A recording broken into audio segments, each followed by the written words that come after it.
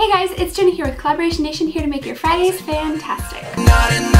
Hey, I'm wearing a tank top today because it's hot as Ryan Gosling here in Florida, which is super exciting because back at Virginia I would be wearing all the clothes to try to keep myself warm. I'm currently back in Florida to celebrate Thanksgiving with my familia. I forgot the Collaboration Nation ball. It's back in my dorm, I'm sorry, so I don't have something to throw or catch. No blue. I'm walking on sunshine. Yeah. I need to work on my posture. They should call me Snow White because I'm pale. I'm high, but I don't even know why. Probably because I had a cookie for breakfast. Real healthy. Cheers to our finest moments, see? Because it says congratulations.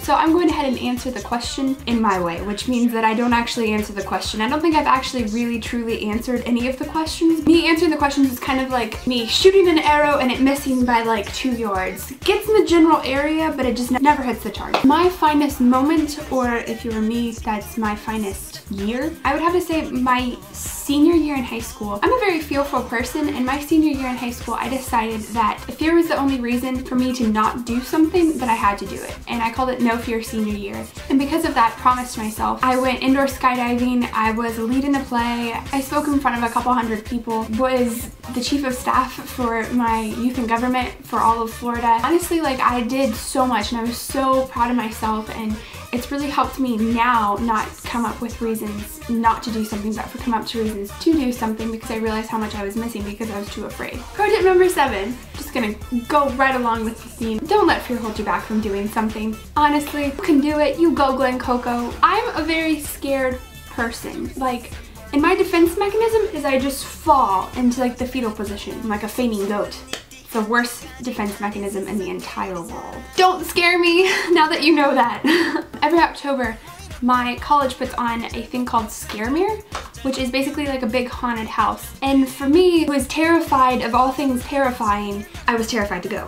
But because of my No Fear senior year, I said, of course, I will go. And I had a great time, even though I fell like 40 times because I was scared. I was holding on to 2 people the entire time, and if I got scared, I just would close my eyes. Everybody else was like, oh, that wasn't any big deal. I was scared.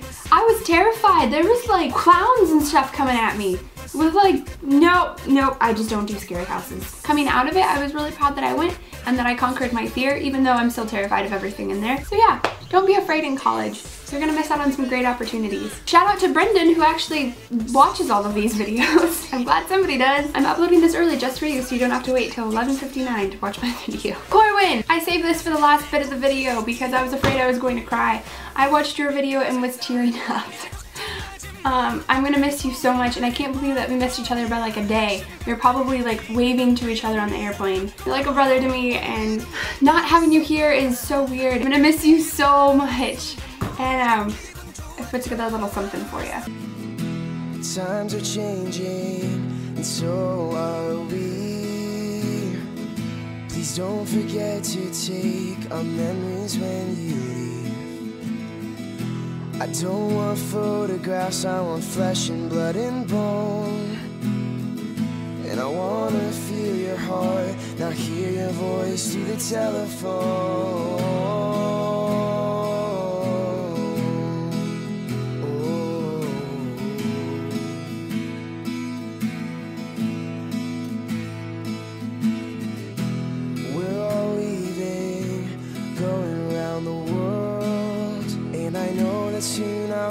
I'm a Busch Gardens ninja. What you gonna do? I read Cheek, Rotten Montu, and I picked them kangaroos. Said red.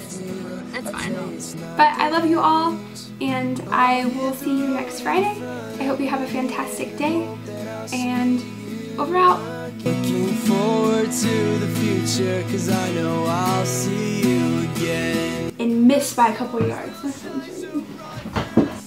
My mom's calling.